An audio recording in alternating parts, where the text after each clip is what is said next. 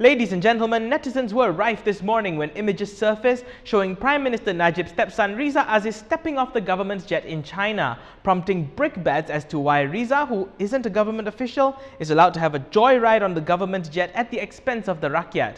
Moments later, Rosmah Mansor's aide Rizal Mansor came to the rescue, saying that the government of China has extended its invitation to Najib's family as well for the trade visit and says that the public should focus on the trade meetings which will bring tens of billions of ringgits worth of investments into Malaysia instead of daddy bringing his son along for a holiday.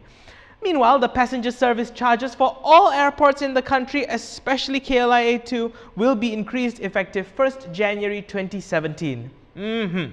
Rakyat didahulukan.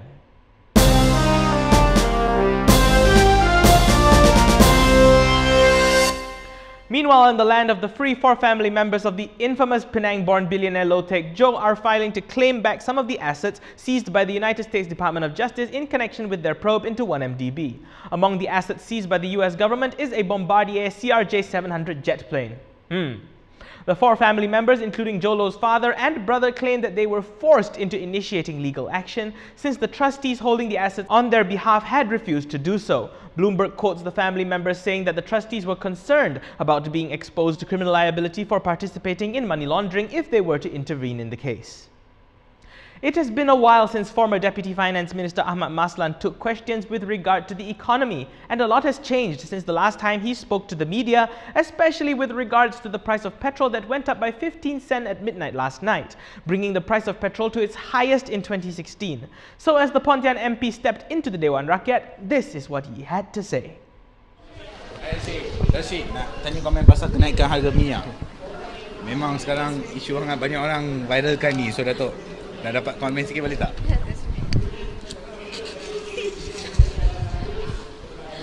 Tok.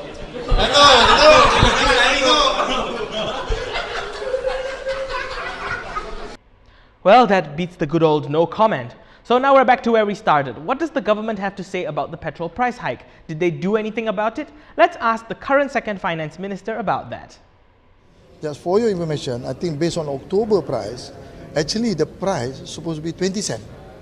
But, you know, the Jamak Berhormat Perdana Menteri feel that, you know, we should reduce a little bit because it cannot be take so much. So hopefully in November, if the market improve, then hopefully we don't need to even do any increase, or maybe we can reduce if the oil price drop. A group of protesters led by UMNO Youth Exco member Arman Azhar Abu Hanifa and Selangor UMNO Youth Chief Zainuri Zainal paid a visit to the SUK in Shah Alam this morning to vent their frustration at the Selangor state government about the problems plaguing the state's water supply. Now, although they told the media to show up at 9 AM, all we saw was a bunch of young chaps hanging around and scribbling some protest signs on manila paper. It wasn't until about 1.5 hours later when Arman and Zainuri showed up and got the party started.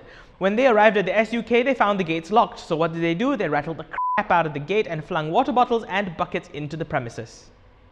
And that's the end of the fact sheet today. The petrol price is at its highest in 2016, and if not for Prime Minister Najib's intervention, it would be higher. What do you think? If you want to know how it's calculated, you can check out the full video on KiniTV.com, where Johari explains about how the averages of the previous month is used to make these calculations.